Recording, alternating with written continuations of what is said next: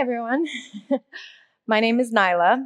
I'm one of those social media influencers. You know the type. And yes, it is a real job. But bear with me for a minute. I know that influencers have a little bit of a bad reputation. I'm going to share a little bit more about what I do, and hopefully I'll change your mind a little bit. So, what exactly do I do in this real job? Let me show you. This is me working for Visit Dubai. This is me working for a fashion brand in Japan. Here, I spent 5 days in Finland with locals exploring their culture and discovering the incredible wilderness of Lapland. I work here as often as possible. Okay, I do this a lot. Like any job, there's far more to it than what you see on the surface. It's incredibly rewarding, but it does have its downsides. One major drawback is that people make assumptions about me without knowing the entire story. In fact, I don't think that's fair, however, I do it too. It's human nature. Have any of you made any assumptions about me? Why don't we formalize this in a thought experiment? Identify an assumption you made about me. Don't worry, I've heard them before. Social media can be quite forthcoming. So go for it. Wealthy, privileged, adrenaline junkie, maybe. It's actually a platform that can come off as self-serving, so maybe egocentric. Don't hold back. Anything that springs to mind. Now identify assumption that people make about you, or an assumption that you make about yourself. Think about it. Have you ever thought you can or you can't do anything? All right, hold on to those two assumptions, me and you, and we'll get back to them in a minute. And by the way, if anybody did actually assume that I was privileged, that's very interesting because privilege is actually the subtext of my talk today, but not in the way that people interpret it usually. And if anybody thought I was nervous, you're absolutely bang on.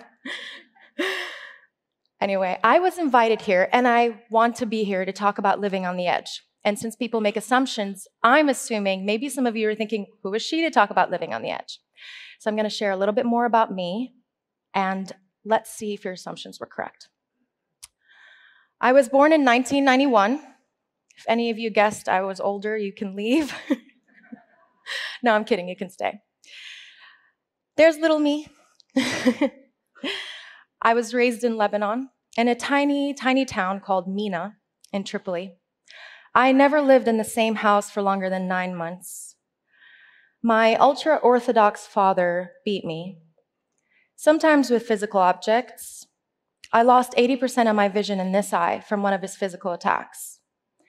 And sometimes with his words, I lost 100% of my vision of myself and my future as he brainwashed me into traumatic levels of self-loathing and worthlessness. Then he left, so that was good. In 2000, at the age of 9, my mother and I fled from missiles in Tripoli and sought refuge in Saudi Arabia. Now, you know things are getting exciting when two women think Saudi Arabia is their best option. At the age of 16, my mother gave me my US passport, the best thing I inherited from my father, and she said she could no longer support me and that I had to leave. So naturally, I would do what any of you do at that point. I Googled, where is the cheapest place to live in America?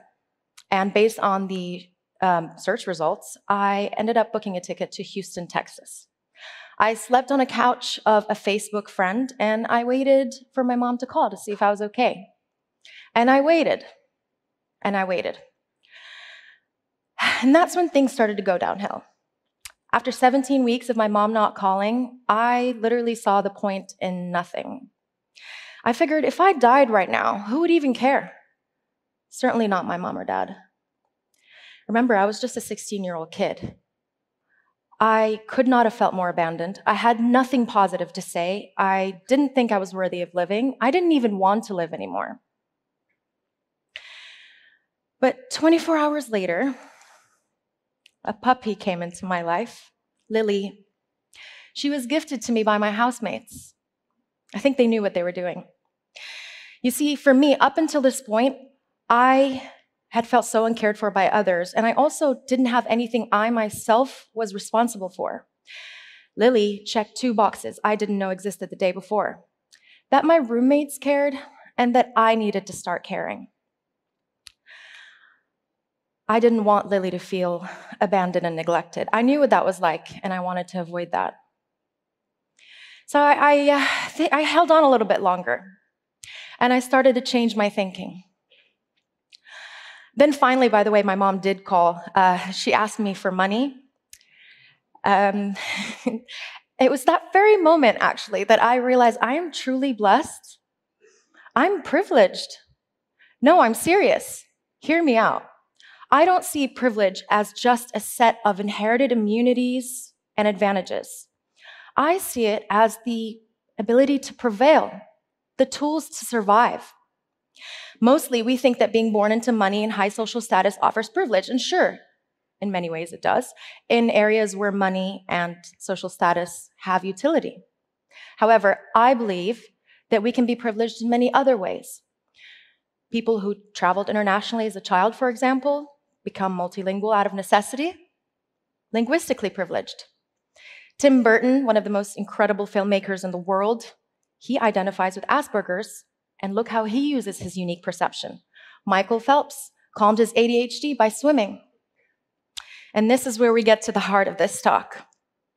Those that experience adversity in life, that are forced to endure, develop out of necessity a unique set of coping skills that help them prevail. I call them privileges. I just call them that. I just take hardship and I slap a new label on it. How many of us here feel like our greatest accomplishments were made despite adversity, and that success happened by overcoming your challenges? And how many of you feel like your greatest disappointments actually occurred despite favorable odds and high expectations? We've all experienced hurt in one way or another. No one is above hurt, and no one is beneath privilege. Privilege, adversity, can be a privilege for us all. It can be our fuel, and like any fuel, it needs a spark to ignite. Lily was my spark. She needed me to survive. Something that day, some voice inside told me that saving my life was my responsibility. I had no self-esteem. It was my responsibility to earn it. I had no self-worth, but it was my responsibility to nurture it. I had no desire to live, but it was my responsibility to stoke it.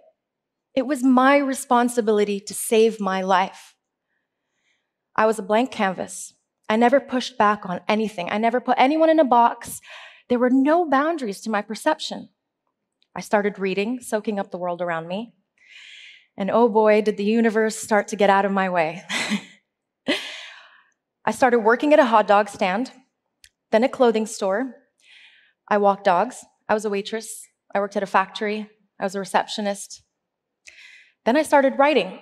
And through writing, I discovered blogging. And through blogging, I started traveling. And through traveling, I realized that I had rewired myself. I was on a mission. I wanted to crush every false narrative, every misinformed assumption. Any misinformed assumption I could find. The sky was the limit. Or was even that a myth? When I jump out of a plane, it's not just my fear of heights that I'm defying. It's every cruel notion my father made about me not being capable or worthy or competent. That's why I do it. I just celebrated 1,000 jumps, and I don't plan to... Thank you. Thank you so much. And I don't plan to stop. And if as a social media influencer, I can inspire more people to defy their misinformed assumptions, amen, I will do it. So let's go back to the assumptions you guys made about me earlier. Maybe you know me a little bit better now. What about the assumptions you guys made about yourself? Should we let those go too? What if your self-image is even 0.5% as off track as mine was? What if you're trapped by limited mindsets, thinking that you don't have the power when actually you do? Man, if only I could write a letter to little me. Remember her? Hi, baby. If only I could give her some hope for when things felt bleak. You know what I would say? Baby,